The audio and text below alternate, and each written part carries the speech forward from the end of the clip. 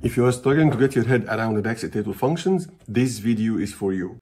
If you need to simply digest the concept of filter context, as well as the difference between internal and external filter, please watch this video till the end.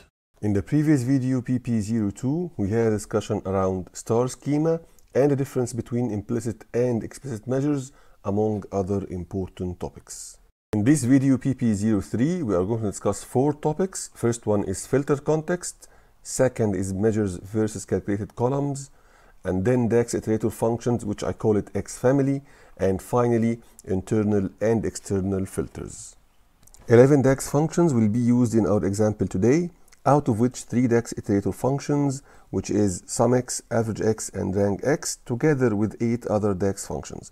Let's go directly and have a look at today's example. In our example today, we have one fact table containing the sales transaction. As you can see, we have 3 columns: product ID, quantity, and the date of each transaction. And then we have one dimension table that contains the basic information about the products. It has also 3 columns: product ID, the name of the product, and finally the price of each product. And we already pushed these 2 tables inside the data model, and we created one relation between these 2 tables. It is one-to-many relation, the relation coming from dimension table, which I call it price kg, going to the sales T table, which is our transaction table. And the relation is based on the field product ID, which is the common field between the 2 tables. And finally, we create one measure to calculate the total quantity. And we have 4 requirements. First one is the sales revenue by product. Then we need to calculate the average revenue per transaction, the average daily revenue, and finally the rank for each product according to the sales revenue.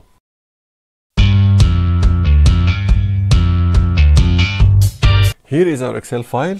You can see our 2 tables. First one is the transaction table. If you go to table design on the left hand side, we call it sales T. On the right hand side, we have the dimensional table or the lookup table, and we call it, as you can see, price kg. If we go to the power pivot window, you can see our 2 tables here. If you look at the diagram view, we have the 2 tables, and we created a one-to-many relation. The one-to-many relation coming from the dimension table or lookup table going to the transaction table, the sales T table. And this relation is based on the common field product ID. And you can see here the only measure that we have is total quantity. Going back to data view, here is total quantity. You can see the total is 952. The first step is to create a pivot table in order to report our sales quantity by product. So from Power Pivot window, from the home ribbon, I'm going to the pivot table icon. Once I click on it, it will return back to the normal Excel window. The create pivot table window will pop up. I need to put it in the existing worksheet, and I'm going to select the exact cell that I want to start the pivot table in, then click on OK one more time, and here you go, the new pivot table placeholder created. Let me give it a name. I'm going to pivot table analyze, and I'm going to call it sales report. On the right hand side, you can see the pivot table fields.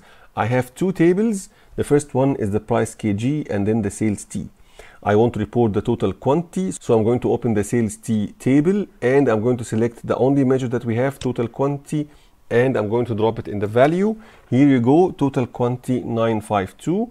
I want to see this quantity by product, so I'm going to price kg, the dimensional table. I'm going to select the fruit. Fruit is the name of the column containing the product's name. So I'm going to select fruit and drag it inside the rows. And here you go, I have a report for quantity by product. But what happened? If you go back to the Power Pivot window, I have the total 952. But when I drop it inside the pivot table, it gives me the exact report I want, the quantity by product. How this happened? This is what we call it the filter context. So let's try to understand exactly what happened here. I have here my 2 tables, the fact table and the lookup table, and I have the one-to-many relation between these 2 tables based on the product ID, which is the common column between both tables. Then I created my pivot table, and let's try to understand what happened in the first line. So the first line in the pivot table, when I dropped the fruit column inside the rows, I have a unique list of all the products. The first line is the apple. The pivot table went to the lookup table and tried to locate the product ID associated with the fruit name, which is in this case apple. The corresponding product ID is 1001.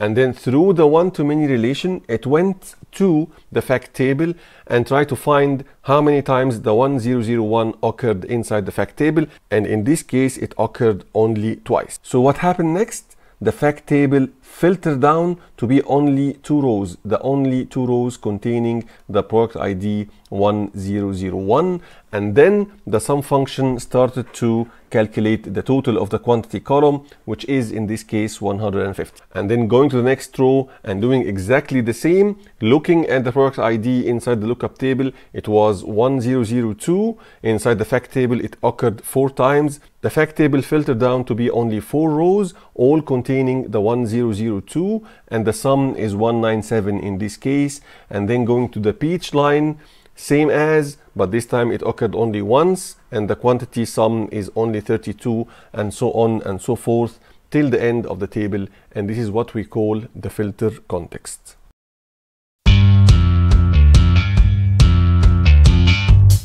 Now let's try to follow the requirements for this example one by one. First one is the sales revenue by product. Let's have a look at our tables. I don't have a column called revenue. I have the quantity in one table, which is basically the transaction table, and I have the price inside the price kg table or the lookup table. If you want to solve this issue using the normal Excel sheet formulas, you are going to add a helper column here, and you're going to use the VLOOKUP in order to allocate the correct price for each and every line of these lines, using the product ID as a common column between the two tables. So in order to do this inside the data model, I'm going to try a concept or a technique very similar to the VLOOKUP, but inside the data model. So let me go back to the Power Pivot window, and I have here my transaction table, and I want to add another column. In this column, I'm going to bring the price from the price kg table in order to perform the multiplication of the quantity times the price and then calculate the revenue for each and every line.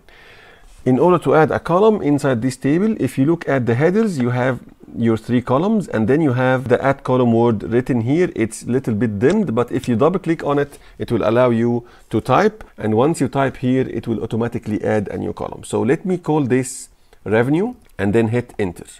Once I hit enter, it will prompt me inside the formula bar, and you are not allowed to type anything here but a formula or expression in order to calculate whatever you want inside this formula. So let's think about what we want to do. We want to bring the prices. The prices are inside another table, and we need something very similar to the VLOOKUP function. And the VLOOKUP function inside data model is basically the related function. So I'm going to start with related. Once I start to write REL, I have here my options. First one is related. I'm going to hit the tab button, and I have my options here.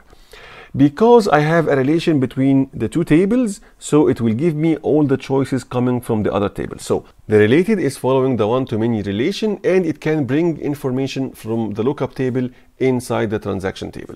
So in this case, I need from the price kg table, I have 3 columns: the fruit, the name of the product, and I have the prices and the product ID. For sure I need the price, so I'm going to select the price, double click, and then close the bracket, and let me hit enter, and let's see what we'll have. You can see here I have all the prices. This is not exactly what I want, but I just wanted to show you the result of the related. So I need to add another step inside the same formula. So I'm going to multiply this. I'm going to edit again inside the formula bar and then use the multiply operator, and I want to multiply the quantity.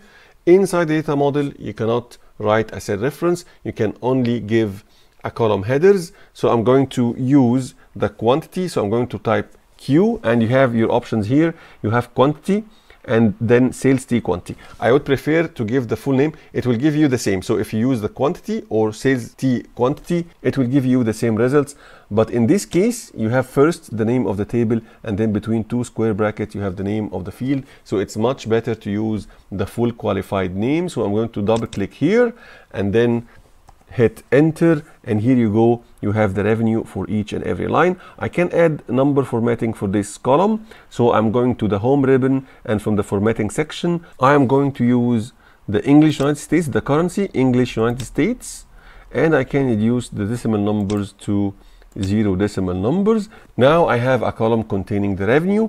I can add another measure calculating the revenue by just summing the column of the revenue. So I'm going to the measure grid. I'm going to start to write total revenue, but let me call it between two brackets AC stands for added column, because I'm going to calculate using another method. So I'm going to put the colon, meaning that the name is already ended, and then equal, meaning that I'm going to write the formula. So the formula here, or the function here, will be the sum, SUM. First choice is sum, and then I need to select the revenue column. I can either just write revenue, so it will give me all the options. As I told you, I need to put the full qualified name, so I'm going to select the one starting with the name of the table, sales T, and then between two square brackets, revenue, double click, close the bracket, and enter.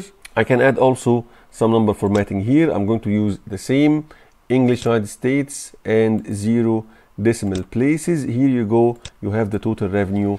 I can go back to my pivot table. If you go down to the sales T table, you have your new measure, total revenue AC. If you just drag it into the values, here you go, you have your report, you have the total quantity and the total revenue, and the same happened for the total revenue. It goes through the filter context, and I have my report by product ready, exactly as what happened for the total quantity measure, and we already discussed this in the previous section. To wrap up what happened here, I have my original transaction table of 3 columns. I added a new column to calculate the revenue.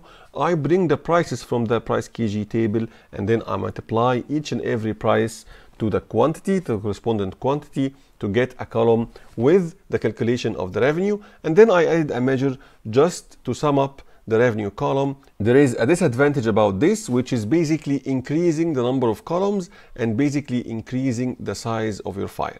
However, there is something that is an advantage, which is basically having your calculation ready. Whenever you call this calculation inside any of your pivot tables or inside any report, it's already there. You just present it inside the pivot table. So what happened here, I evaluated all the rows and I stored the calculation inside the file itself. It is not the only way that I can calculate the revenue using 2 tables like what I have here. So I can do this directly using a measure, not using an added column, and this will be exactly the next section of this video.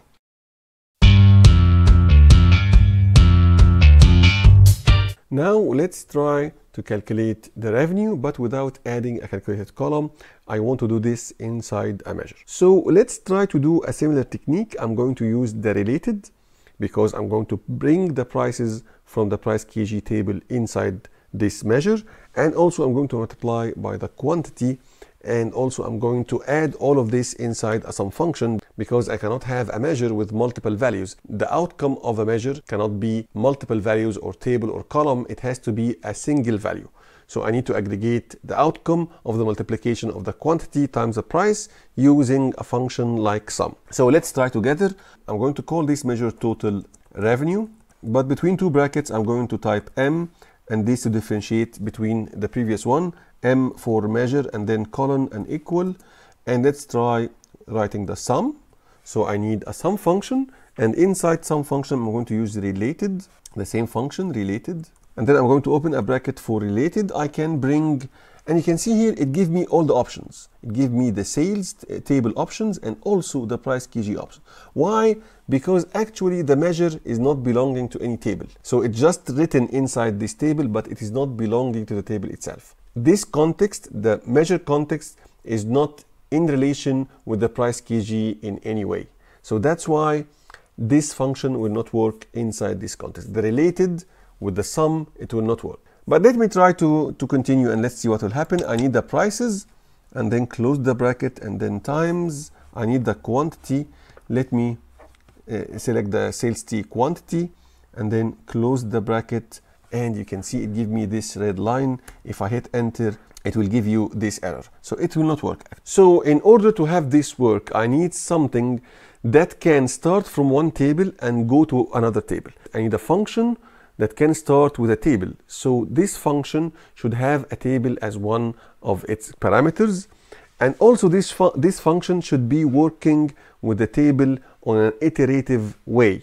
Iterative meaning that it can evaluate row by row. It can go to the first row inside this table and see exactly what related to this table inside the price kg table, and then bring the price and do the multiplication, and then move to the next row and do the same, next row, do the same, and so on and so forth. And after finishing this, it will aggregate all together.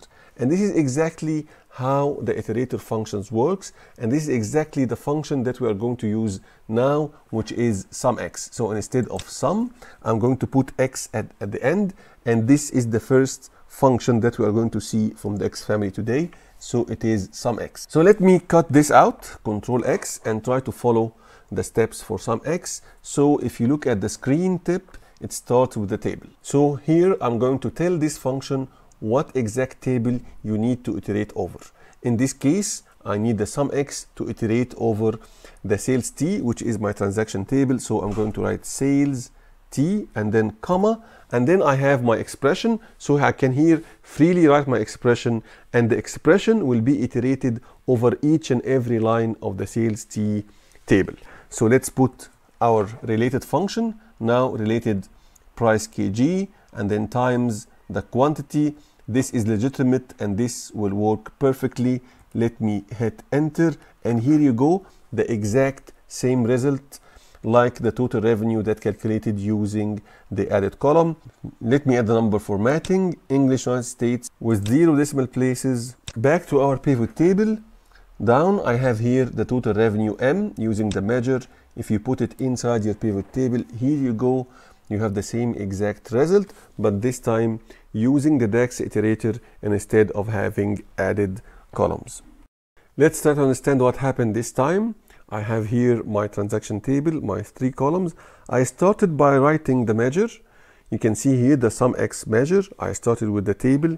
Here is my table. I want this function to iterate over each and every line of this table using an expression. Expression started after the comma, related price kg price. So it will bring all the prices or price by price for each and every row from the price kg table, and then it will multiply it times each and every quantity based on the relation between the two tables. And here is a simulation with what will happen. It will bring the 15 for the 1002, 15 times 29, 435, and then go to the next line and next line and next line. At the end of the day, the sum function will aggregate all together into a single value and bring you the exact result like the calculated column. The difference here, nothing calculated and stored inside the table.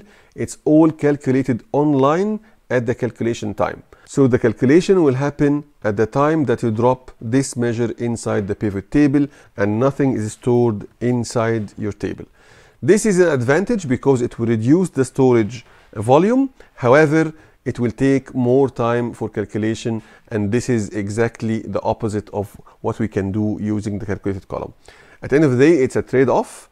If you have enough storage, if you have no problem with the storage, so you can just use a calculated column. If you have an issue with the size of your data, you can just use the DAX Iterator, and you will expect some delay in the calculation when it comes to very, very large amount of data.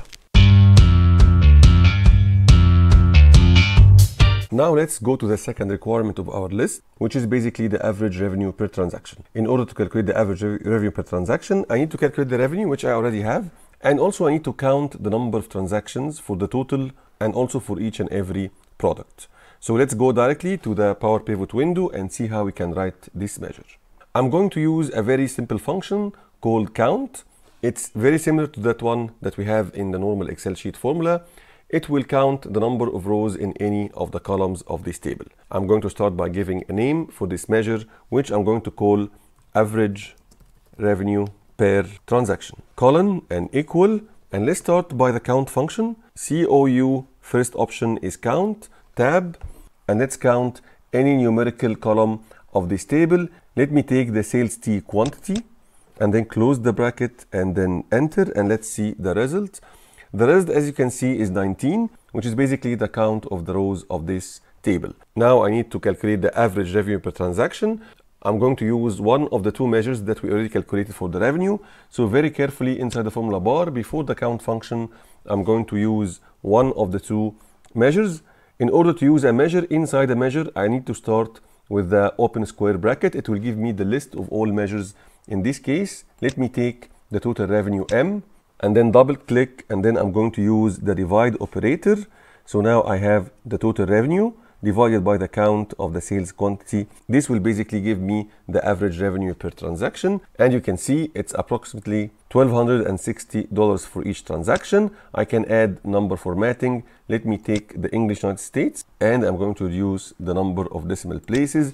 Let's go back to the Excel sheet. From the pivot table list, I'm going down to the new measure, average revenue per transaction. Let me drop it in the value, and here you go. You have the average revenue per transaction for the total and also for each and every product, as you can see.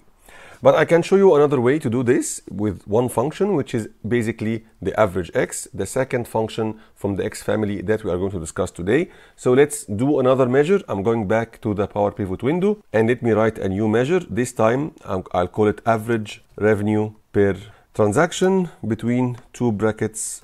I can put something like X to differentiate from the previous one, colon and equal, and let's start to write the AverageX function. AV, my third choice, is AverageX, and then tab. Similar to SumX, it starts with the table. The function needs to know which table exactly that you want to iterate over. In this case, it will be the sales T table. So I'm going to write sales. Here you go, the sales T, and then I'm going to write the expression. I can use the same expression that I used inside the SumX, which is basically using related to bring the prices from the price KG table and then multiply by the quantity. Or I can use the revenue measure itself, the revenue measure that we calculated, which is basically the total revenue M. So in order to use a measure inside another measure, I'm going to write open square bracket. I have here all the options. The last choice is the one that I want, total revenue M, and then tab, close the bracket, and then hit enter. And let's do the same number formatting, and obviously it is the same results. Back to our pivot table. Here is the pivot table fields. The last one is the new one, average revenue per transaction X. I'm going to check it. Now if you compare both measures together, they are identical. I managed to get the same results using different ways. First one was the total revenue divided by the count of the transactions, and the second one was using the AverageX function. Let's continue our requirements. The next one will be the average daily revenue. In order to calculate the average daily revenue, I need to divide the revenue by the number of days, not the number of transactions. If you look at our table, you will see that in some days I have more than one transaction per day. So the average will be completely different. In some products will be the same, but in other products will be completely different. And I need to count the number of unique days. So if you count these dates, it is around 19, but if you count distinct list of the days, it will be less than that. I think it will be 15. So let's try together and see what will happen. I'm going back to the Power Pivot window, and from Power Pivot window, I'm going to add another measure. This time I'm going to call it average revenue per day, colon and equal, and let's try to get the count of the unique days inside this table. I'm going to use a new function called distinct count. So let's try it together. DIS, my second choice is distinct count, tab. It requires only one argument, which is basically a column name. So in this case, the column name will be the sales T date. So the column of the date inside the sales T table. Double click and then close the bracket and then enter. We have only 15 unique days inside this table. So if we divide the revenue over 15, it will be obviously higher than the average revenue per transaction, which was basically the total revenue divided by 19. 19 was the total number of transactions. So in order to do so, I'm going to edit inside the formula bar. Again, I'm going to bring the total revenue measure, open square bracket. I'm going to select total revenue M, and then the divide operator and enter. And here you go. You have almost 1600 instead of 1260. Let me also give it some number formatting, English United States and 0 decimal places. Go back to your pivot table. Down here you have the new measure. You can just drop it inside your pivot table, and here you go. You have the average revenue per day. You can see that it is the same for some products, but completely different for other products, especially the last one, the strawberry, and also for the mango. I want to show you that we can also calculate this average daily revenue using the AverageX function, but we need to think a little bit in order to get it right. Let's go back to the Power Pivot window. Let me add another measure. This time will be average revenue per day, but let me put X inside two brackets in order to differentiate from the previous one, and then colon and equal. This time I'm going to use the AverageX as I mentioned. This is my function. It needs a table. Let's start by thinking a little bit about the table that we want to give to the AverageX function. If we ask the AverageX function to iterate over the entire table of the sales T table, it will give me exactly the same result as we get for the average revenue per transaction, because number of lines, number of rows is 19, which is basically the number of transactions. So I need to give AverageX a subset of this table. So I need to give AverageX a smaller table which contains only a list or one column containing the distinct list of the days. In order to do so, I need to get a unique list, not the count of the unique list, but I need to get the unique list of days itself. I can get this list using a function called distinct. So let me try to write distinct, D-I-S-T. This is the only option, distinct, and it requires a column name or a table name. For me, I'm going to give it the date column. Why? Because I need a unique list of the dates, and then the AverageX function will iterate over the subset that I created using the distinct. So let me give it the sales T date and then close the bracket for the distinct. Then I need to give the expression. In this case, I'm going to use also the total revenue expression, which is total revenue M. Open a square bracket and select total revenue M, tab, close the bracket for the AverageX and hit enter. And here you go, you get the exact same result as you can see here. So let me put the number formatting, go back, and I can add the new measure, average revenue per day. And if you compare the two measures, they are identical. The average revenue per day calculated using the distinct count, and the one that we use, the AverageX, and also the distinct instead of distinct count, both are identical as you can see.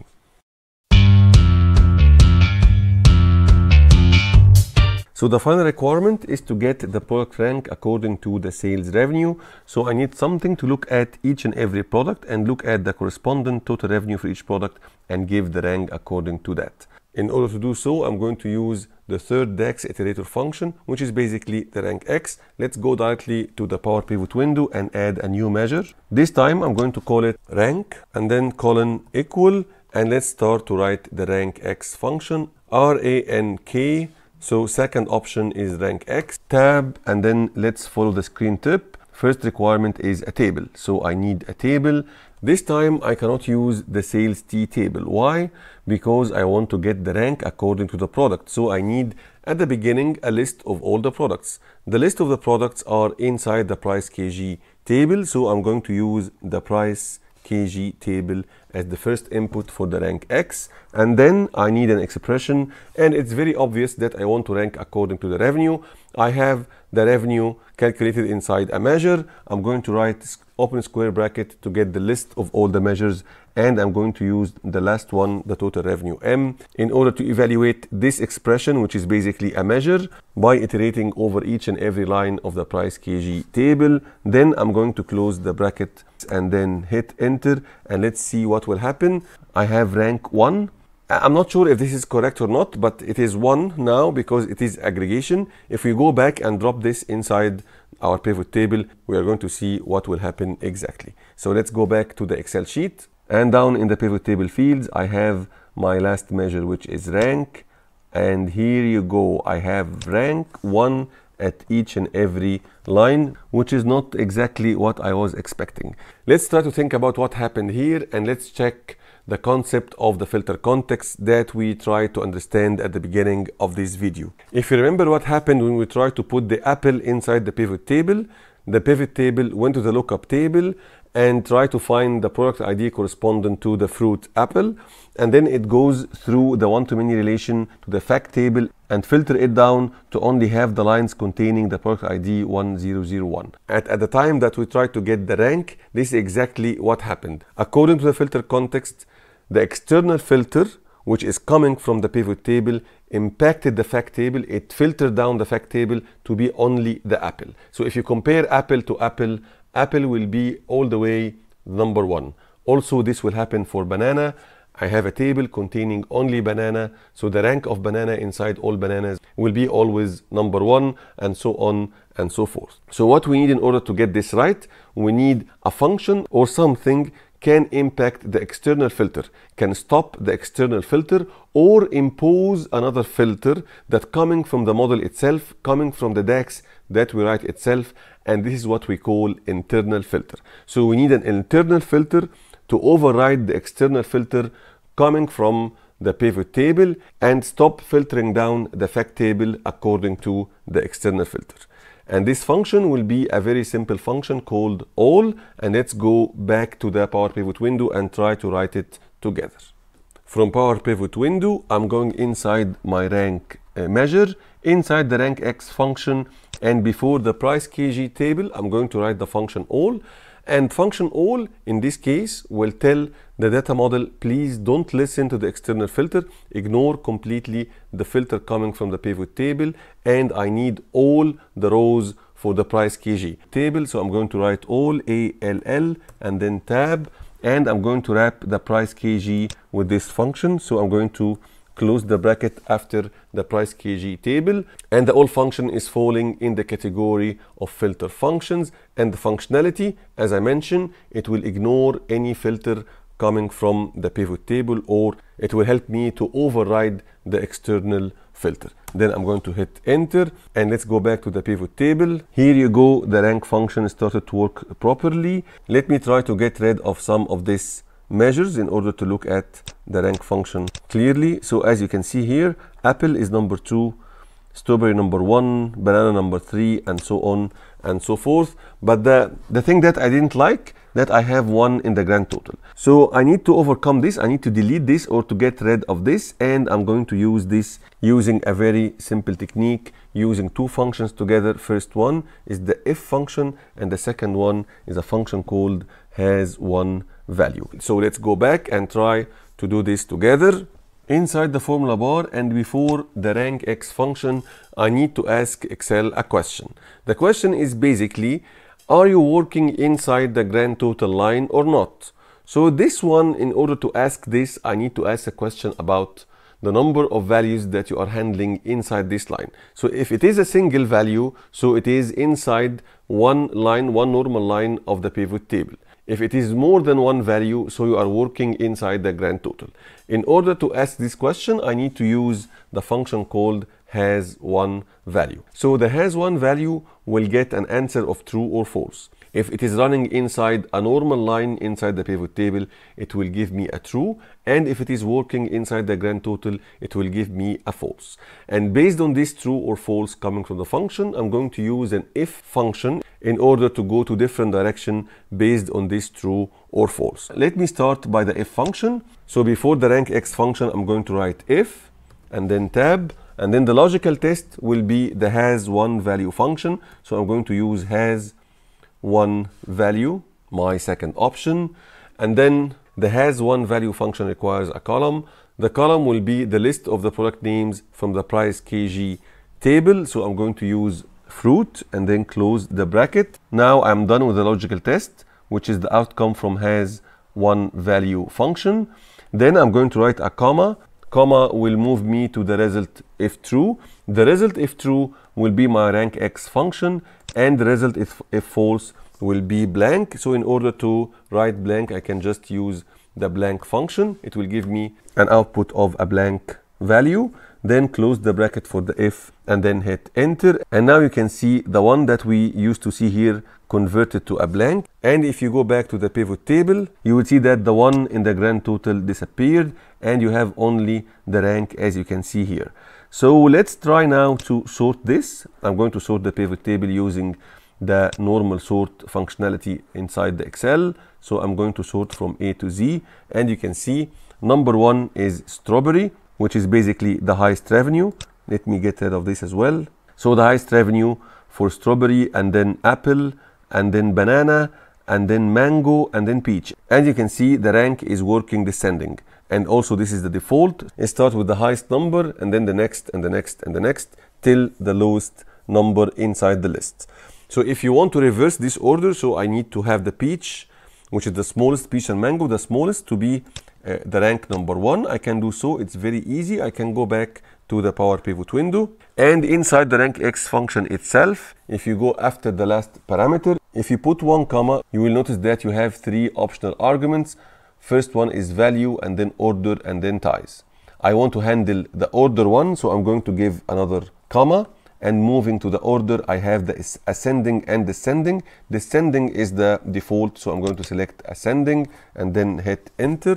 And let's go back to the pivot table, and you can see that it starts with the mango. Mango is the lowest, and then peach. Also, we have a tie here, so I have 1, 1, and then 3. It skips number 2, and then 4, and then 5. And also here is the default. It will skip number 2 because I have 2 ones or 2 firsts. So it will skip the second and then go to the third and fourth and so on and so forth. If I need this to be 1, 1, and then 2, and 3, and 4, I can also change this inside the function, the rank function. So let me go back to the Power Pivot window. From the Power Pivot window, after the order, after the parameter of the orders, if you do another comma, you have the ties. How to handle the ties?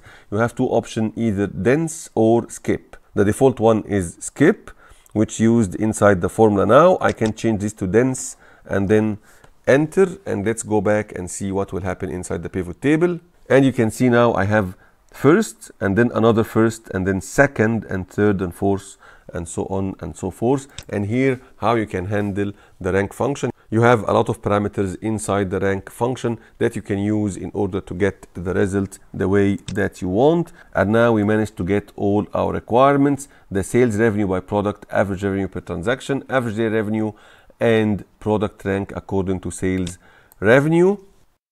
That was all for today. It was a very long and hopefully useful video. If you like this video, please like it, subscribe, and leave me a comment. And here you will find some useful links. Please check them out, and see you in next video, and bye.